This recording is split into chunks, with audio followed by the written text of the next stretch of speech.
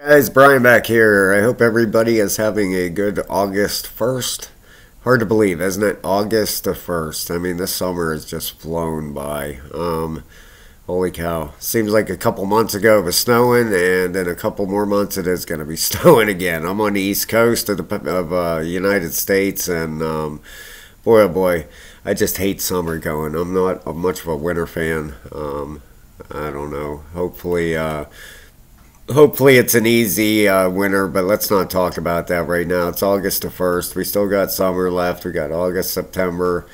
In October it starts turning a little bit, but let's just enjoy the rest of the summer we got. Let's be fortunate we're still in summer, and let's just enjoy it. Here to talk about my favorite coin, Kaspa, and looks like we are starting to make that charge, guys. We're up here. If we put a Fibonacci on this move rate where we're at now, we're getting way up through there. We're up pat through all the Fibonacci levels, just trying to attack that 0.0402, that last level of resistance area up there that we're bashing into. If we close in here a little bit, you can see that right there. We just want to bust through that. I got something to show you guys real quick before I forget this, okay? This is the CoinX chart, all right? It is showing us falling just a little bit short of an all-time high. All right, now if I go over to MEXC, I love this site. I really do. I just don't say that because I have a link in the description of the video. I really do love MEXC. I use it every single day. I love trading on it. It's fun. It's easy. If you're not familiar with trading, go over and set up a paper account and practice. This is what a paper account looks like right here. I'm going to show you real quick. The regular account looks like this to open up a trade. Okay, this is what I just created real quick to show you guys what they look like for yesterday. I did it actually. And the paper account, the paper trading, looks just like it. Okay. Boy, I wish it would load up here. Got too much stuff open on my window here. Let me reload that while I'm messing around here. It should reload pretty quick. Oh yeah, here we go. But it looks just like the regular trading account. See? All right, there's what's in here? Should be 60. No, that's the other one. I'm sorry. Is this the paper trading? Which one's the paper trading here? That's the demo. Oh, testnet. There we go. I'm sorry. Yeah, $63,000 in this one. It's a testnet. It looks exactly the same as the regular trading one does. Okay, regular trading right there. Okay. There's your how much you can bet right there. 73% of your max, 25%. Okay, you can go market or you can go limit order. Just hit open short, open long, put your stop loss and take profit in down here. It's that simple. It's the practice one just looks exactly like the regular. There's the test net. Exactly. There's your wallet up there, market or limit.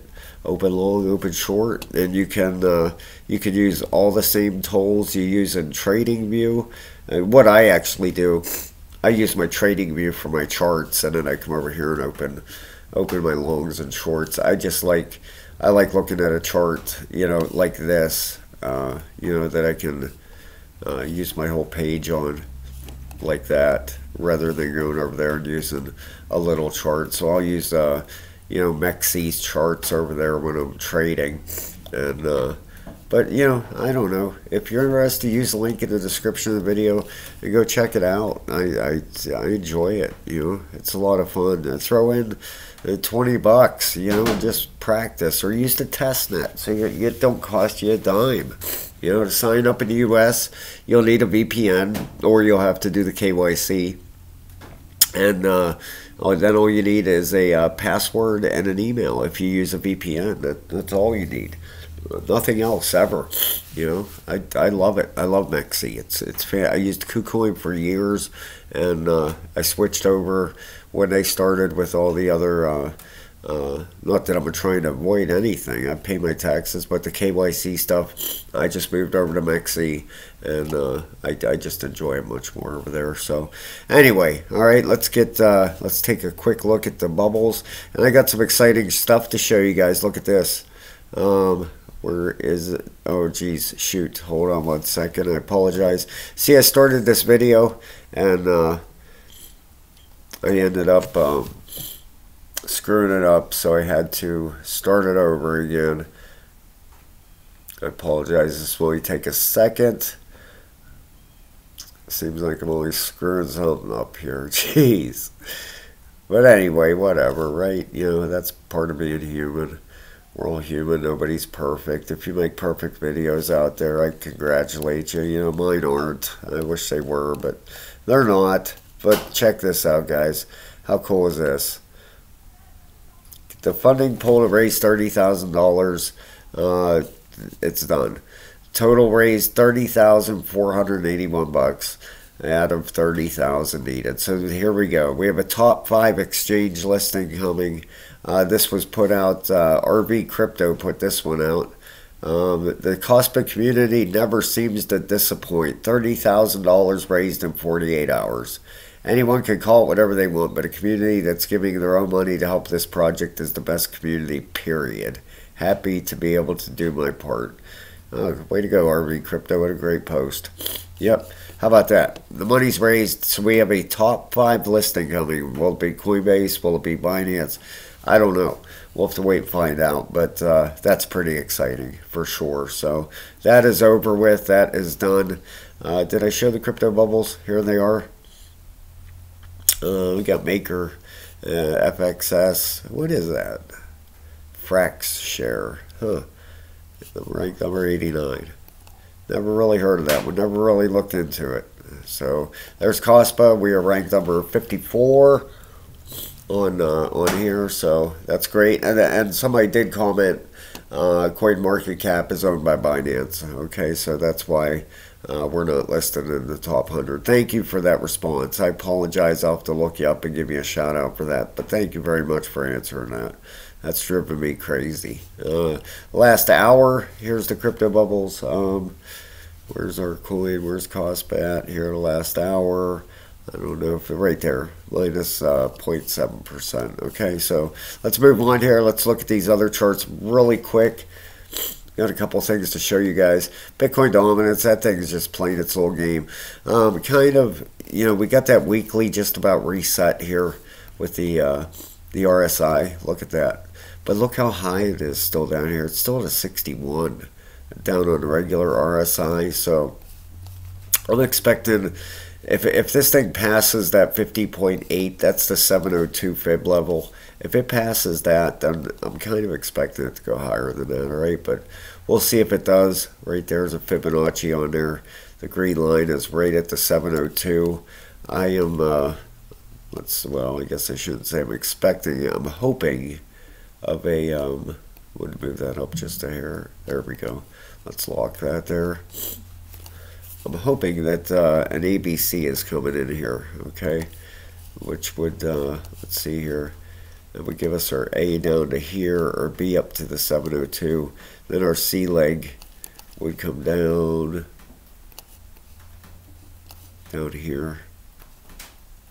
Right there. All right, we'll lock that there, which lines up. I mean, this on the weekly. Look at the support through here. So it plays out right on paper. We'll have to see how it works out otherwise, all right? But we got that weekly RSI about reset. The daily, look how fast that daily is going up. 2 days, it's going up to a 69 already. Look at that, straight up. So that's a good sign. Good sign there. If it was going a lot slower and cranking up there, we'd have to worry about that. And we're going to start a trend line on this because right here, there we go. We'll put that on there, leave it on there, and see if it to follow our trend here and see if it once it breaks trend, it's going to be doing something different. So Bitcoin, look at this wick on this thing. If you go in on the hourly, and this happened, like, I think it was, someone said it was a 1 minute candle or something, You know, let's go in here and let's go to the 5-minute ones. This wick, okay, this one here went all the way down to 28.4. This one here, look at that. And we're on, that's the 5-minute candles. There's the 1 minute. Can we go back to that? Yeah, there it is. Look at that. That's a 1 minute candle it wicked down there. I heard somebody say that earlier today, or I read it or something. In 1 minute, it went from 28.8 down to 28.480 in 1 minute. That's crazy. Wow. All right, but anyway, Bitcoin. Let's get readjusted here. That kind of see where we're at here. So there we go. Get back over where we belong. The 4-hour RSI is heading up, and you can see we regained everything. We wicked down there, okay, and then we came back and broke back out of that resistance again. We'll see if this time, hopefully, it's not a fake out again. And we need to break that 29. We are breaking up through it. A 29,250-ish area. We need that would flip this back into support, like right up through here. Okay, flip this line. So that's our first battle. Then one after that's up at 29,900. So Bitcoin on the 8-hour just starting up. The 12-hour is turning back up, and the daily is actually the daily's flipped bearish there, but that'll change. Look at that big wick. Look at the buyers stepping in right there. It's almost like, you know, the market makers, they push it down there, you know, so their big whale buddies can snag it right there. You know, you pick up 10 or 20 Bitcoin down there, or 100 or whatever. That's a big savings, you know, and then they pull it right back up there. Look at that wick. You just don't, that's crazy.